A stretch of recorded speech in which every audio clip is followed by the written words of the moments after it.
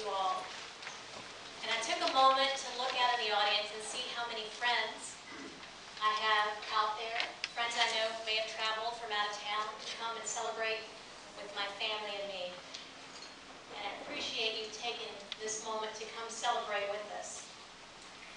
And as I look around the room and I heard the remarks, I'm reminded of how quickly time passes. Because I stood here before you over 3.5 years ago, and I took the oath to start my public service to you at County Civil Court at Law Number 1. That was 3.5 years ago here in this very courtroom. And here we are back again.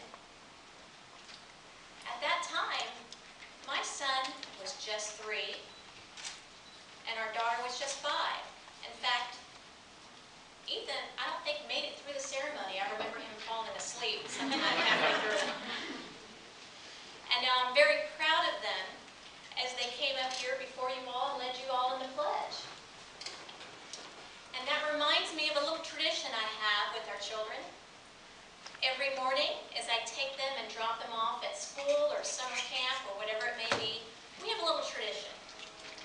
And I look in my rearview mirror and I look back at them in the back seat, and I always say, "What's Mommy's most important job? What's my most important job?" To take care of you.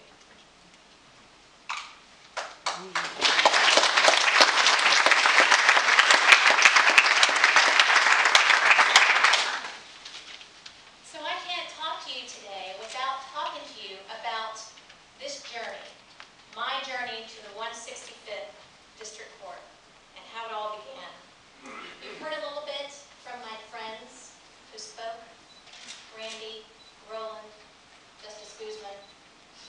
They've talked to you a little bit about how my public service began, but I can't help but sit back and contemplate that day 3.5 years ago. And Commissioner Cagle had a prior commitment. He's a very busy county commissioner now. I wish he could have joined us today, because he will indeed recall the day he took his oath to become one of our county commissioners. I remember that day because I was sitting in my office at the law firm, and I watched him raise his hand and take his oath to become commissioner. I was watching it over the internet, and I thought to myself, well, I knew I was his treasurer for 10 years. He was a friend of mine. And I thought, I wonder who is going to succeed him.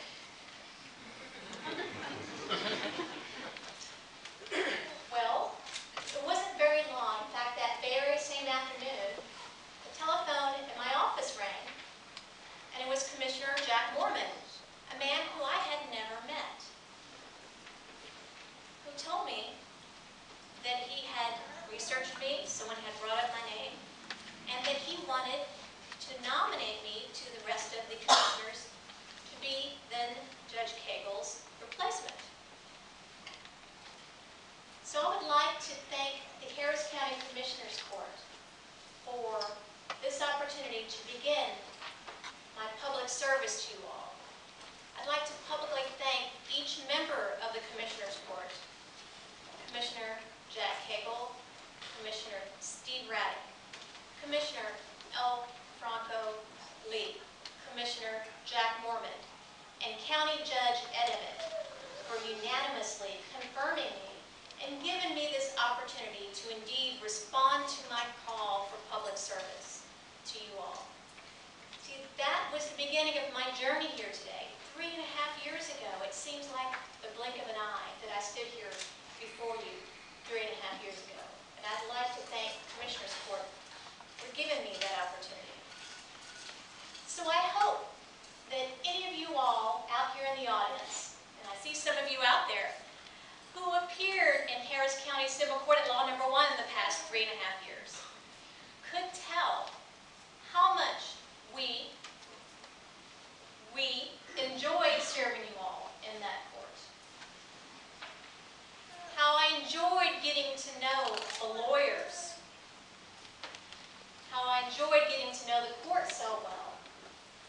And how I enjoyed providing equal justice under law to all who appeared in County Court at Law Number 1, whether they were represented by counsel or not.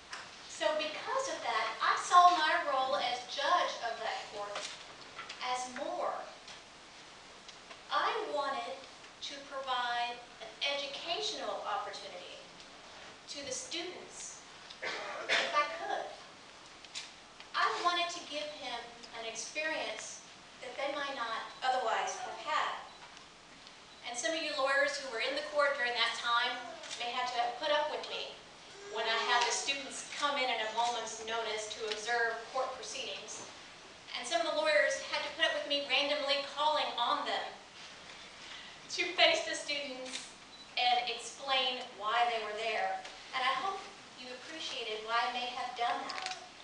Because if I would have had that opportunity, if a judge would have done that for me, that would have been life-changing. You see, I've always had the call for public service, but growing up, I had never met a lawyer. Growing up, I had never met a judge. And growing up, I had never met an elected official.